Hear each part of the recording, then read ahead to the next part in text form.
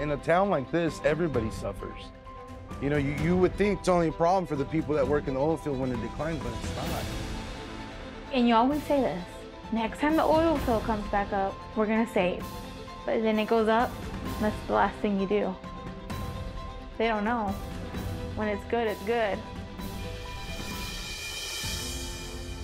There's a side of me I don't know.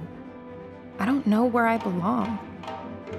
I live between two worlds, trying to understand how to embody both.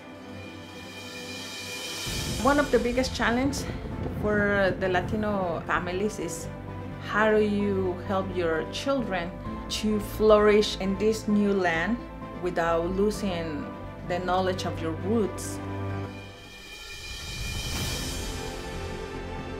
Can I ask you some questions? Okay, but you can't use my name, because you know that plant has eyes and ears everywhere.